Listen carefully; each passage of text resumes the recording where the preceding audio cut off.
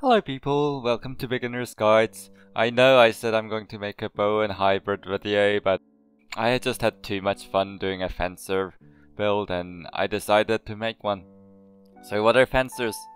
They're Cavalry of BB brothers. They hunt down any weak targets, flank everything, just like those OP medieval 2 knights. They're extremely good against goblins, good against any target with medium armor like nomads. In fact, they're good against pretty much all enemy types except for the orc warriors. So they even have role in their orc fights. Fencer, you wanna go for at least 80 HP and you want at least over 90 melee attack, because that you don't have any bonus chance to hit with Lunge unlike Sword Slash. And with melee defense, you are adding up some more with dodge, but you want at least 25 and as much as you can get. With the fatigue, you wanna be able to use at least 3 lunge, which is 19 fatigue per lunge if you're going for a sword mastery, times 3 plus 8, which is just 4 fatigue to move any tile, special swamp tile or anything that makes you cost any more action points. So 65 would be the bare minimum you want to go for, but I'd probably go for at least something like 80 or 90 to perform more lunges, because lunges, and with initiative, just pile up as much as you can. Realistically, it'll be something like 140-ish, and it's gonna allow you to act first every turn unless you're debuffed into dazed or sand attack. And with resolve, since you're gonna be surrounded a lot, you want 45, but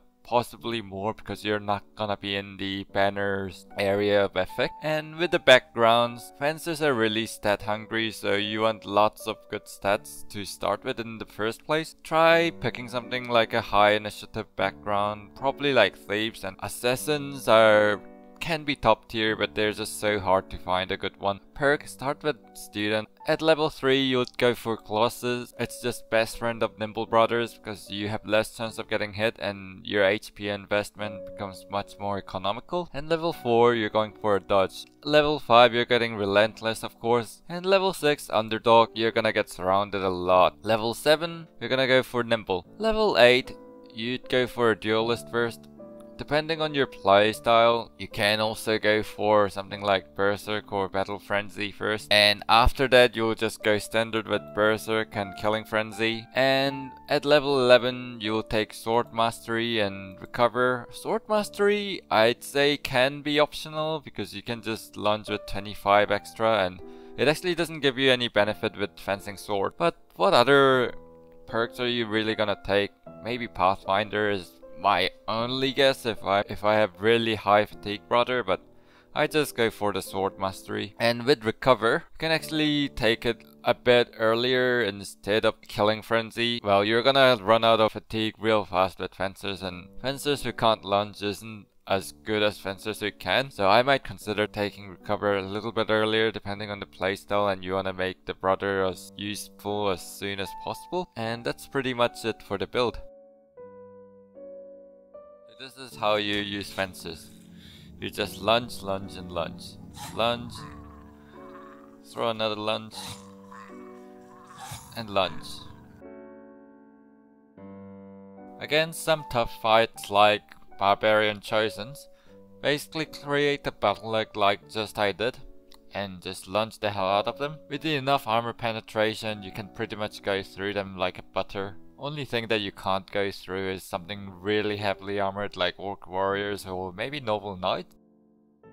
So against orcs, as soon as you identify that all the orc youngs and berserkers are focused in the center and see that orc warlord or any high value targets that you gotta tank off with tankers is actually located on site, distribute your tankers in a way that so that they are actually tanking orc warriors rather than the orc youngs, and just send your fencers into the middle, hunting down all the berserkers and the orc youngs, and just tear them down as soon as possible and help out with the orc warriors. One important thing to note, fencing swords are very fragile, so don't let them break, and just keep an eye on the weapon durability when you're actually attacking orc warriors because they're gonna go down really fast.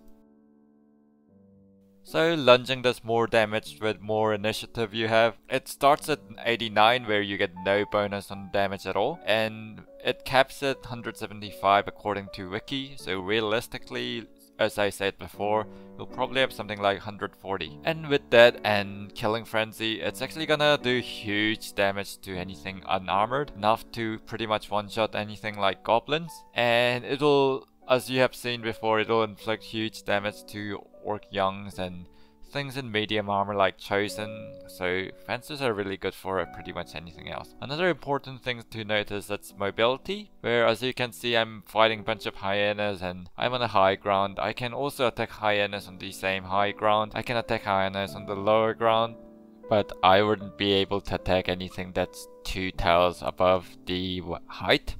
And last thing to watch out for is just don't get surrounded, because fencers aren't that tanky and they wouldn't last long if they get surrounded after you perform one lunge. So try to plan your way out before you actually lunge into an enemy. And that's it for the video, people. Thank you for watching. And thank you for subscribing. I'm actually surprised that I'm getting subscribers at all. I know I have to make bow and thrower hybrid at some point, which is brother that you want in every team. Anyway, see you next time.